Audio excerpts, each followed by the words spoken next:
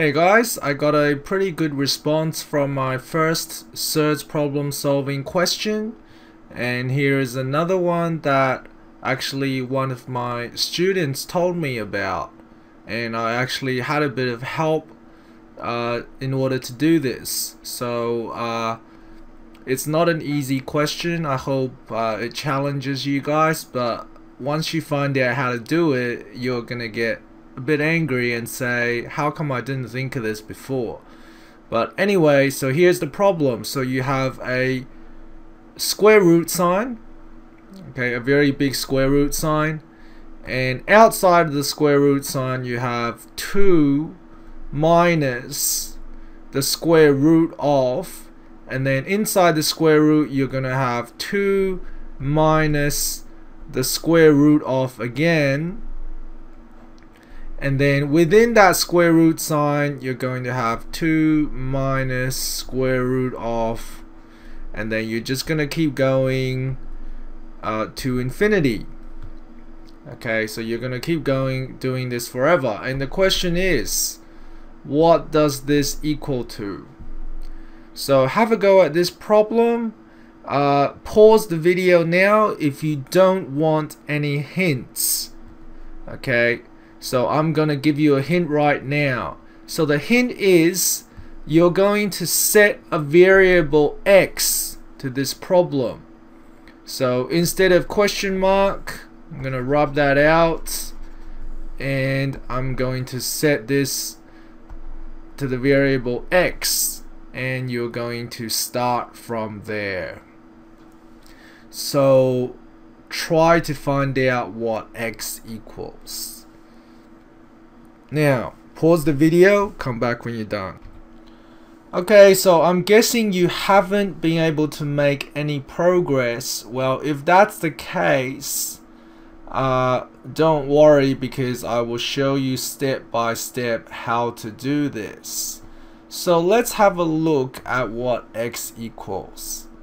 Now x equals all of this right here, 2 minus square root of 2 minus 2 square root of 2 minus 2 infinity. So what that means is you can replace, so I'm just gonna write this all out again. So I have 2 minus square root of, and then I'm now gonna write the bottom section in blue, because that's what I'm gonna replace with x. Right, now you can see here x, which is all this stuff here, is exactly the same as this stuff in here.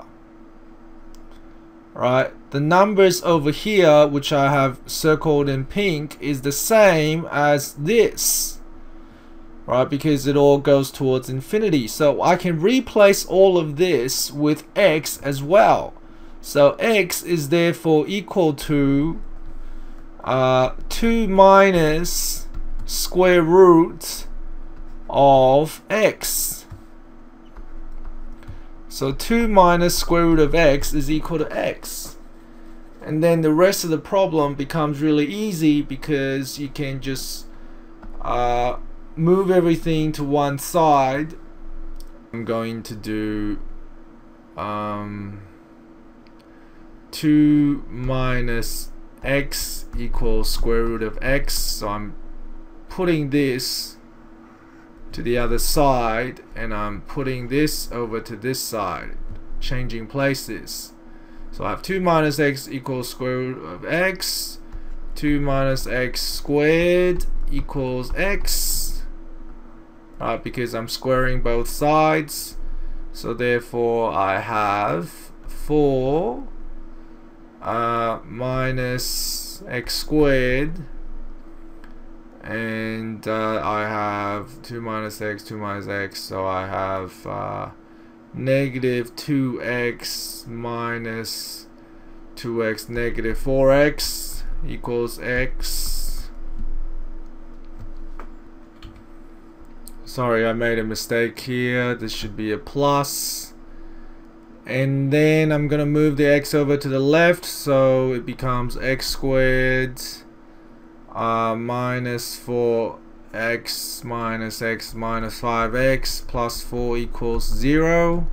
So I've moved the x over to the left, and then I'm gonna factorize it, which becomes x minus 4 x minus 1 equals 0. So x equals 4 or 1.